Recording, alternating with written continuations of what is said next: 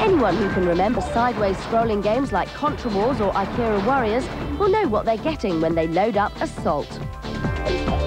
This relentless blaster, a 1- or 2-player affair, is level upon level of fast-moving bugs, explosive power-ups and plenty of noise.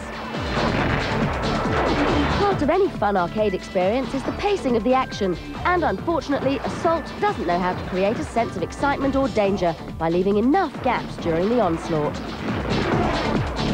This is a shame, as an array of colourful weapons, responsive controls and pleasing effects are the ingredients of many a good game.